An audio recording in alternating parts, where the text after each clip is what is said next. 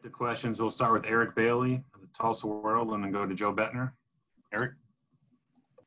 Hey, Nick, I was just curious. When adversity strikes during a football game, which defensive teammate is the loudest and most encouraging on the sideline? I'll probably say either Pat Fields or Ronnie Perkins. Those are probably two of the guys that the rest of the defense looks to, for leadership. So, I feel like, those are definitely the two guys that when we go through adversity, they'll be the main ones to speak out or, tell us like, all right, like, let's get going, stuff like that. Thanks, Nick. Have a good week. You too. Okay, let's go to Joe Bettner and then Jason Kersey. Hey, Nick, I'm curious when you have an athletic quarterback like Spencer Sanders coming up and you've had obviously 2 weeks to prepare, what does that do for you guys as a defense as far as preparation and trying to be ready for a running type quarterback, which seems like it hasn't been too many this season, but just kind of the challenge that he presents to you all as a defense? Yeah, and we definitely needed the 2 weeks to prepare for him because, obviously going against a dual threat quarterback, it's a lot to game plan for. So, we're preparing for him because he can also throw the ball as well. So, we just had to be ready for, him keeping it on the ground or, just him pulling it back and trying to air it out. So, I feel like we've done a great job preparing that so far, and we're just going to see how it works on Saturday. Thanks, Nick. Jason Kersey and then Ryan Aber. Nick, your defensive front has been so good this year. I'm just curious. I'm just wondering if you could sort of, from your perspective, explain how Coach Thibodeau and Coach Kane have worked together. Seems to be a pretty good pairing. Oh, yeah, they've done a great job together.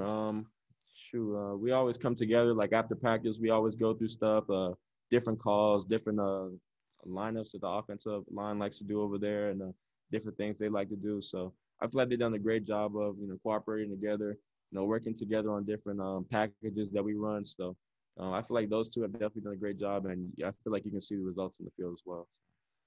Thanks, Nick. Ryan Aber and Bob Prisbillo. Yeah, Nick, I know back in high school you played in a lot of different areas in the front seven. How did that prepare you for what you're being asked to do this year with from that rush linebacker spot and sort of the versatility that you have to have there? Yeah. High school, I played like a lot of outside, and then they also let me rush inside as well. So, I was kind of already used to it, and I feel like when Coach Grinch does those type of stuff, I feel like okay, and I feel like I can adapt well to these different type of scenarios because I've already done it before. So just helping Coach Grinch and being versatile, I feel like that's a big key for me. So, I'm just doing whatever the defense needs me to do. Did you expect that, though, to be your role when you came to OU? I didn't know what my role was going to be when I came, but, I'm just happy, where I can get in where I fit in, really. So appreciate it, Nick. No problem. Okay, Bob Prisbillo and then Keegan Rennell.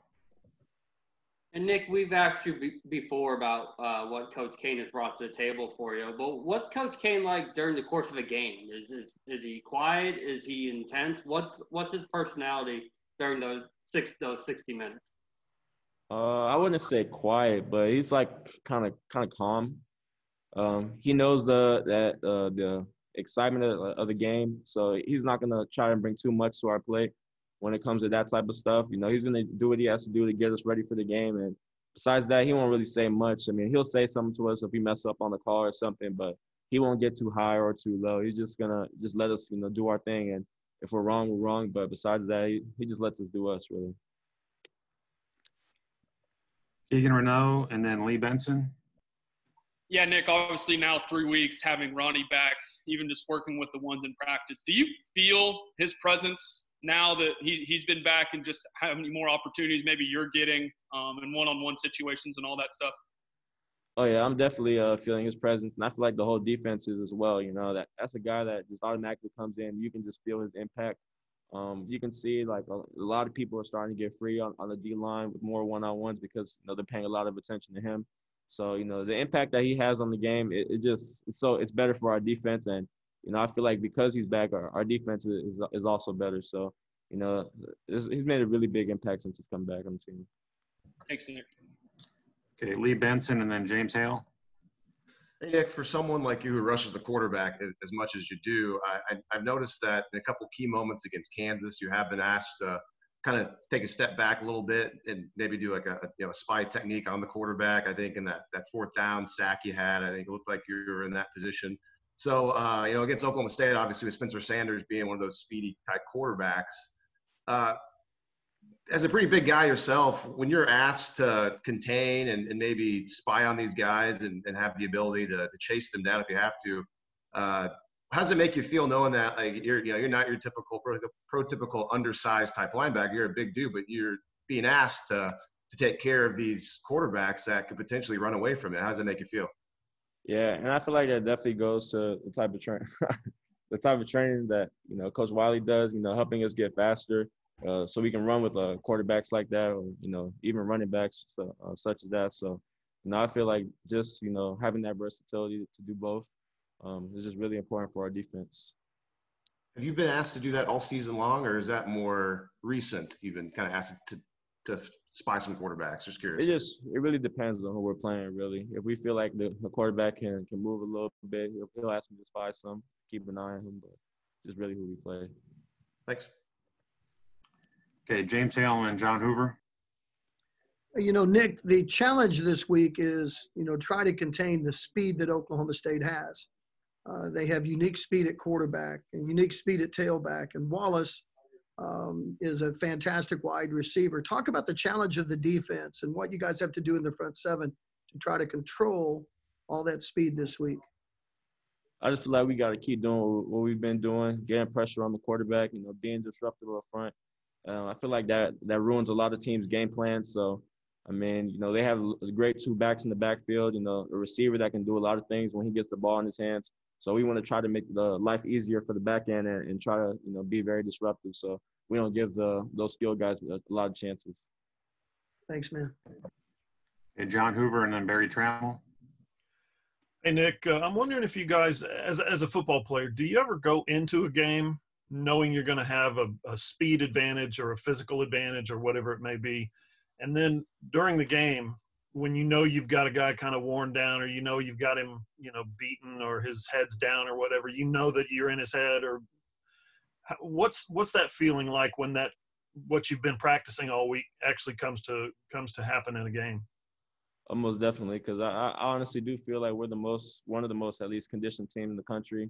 We also, I feel like, have one of the fastest defenses in the country. So, I feel like that's a lot of pressure for an offense, to deal with that type of stuff, especially up front.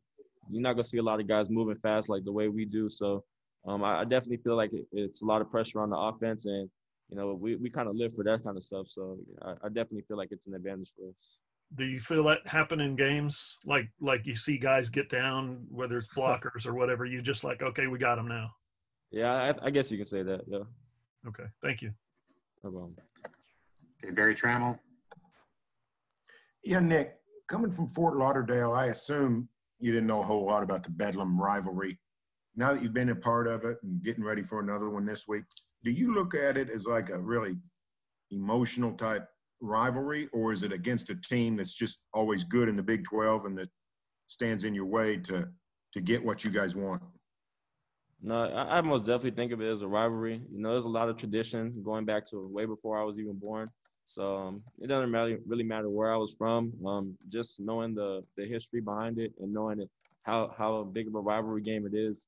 And I just want to go all out for this program and my teammates and help get the W for them. And last one, Parker Thune. Yeah, Nick, I'm wondering about a guy in Marcus Stripling. Seems like you can count on him for one big play in the pass rush every game. What do you see from him? How has he grown from last year to this year? And what can you say about his ability to respond when called upon? I feel like Strip definitely when he gets his opportunity, he tries to make the most of it. You can see he's had a couple big plays these last couple of weeks, and he's just a guy that he's a really good pass rusher. And when we put him in there, that's what we expect him to do is get after the quarterback. So I feel like whenever he gets that opportunity to go in, I feel there's no drop off. I feel like he's just as good to make a play as anybody else that we put in there. So.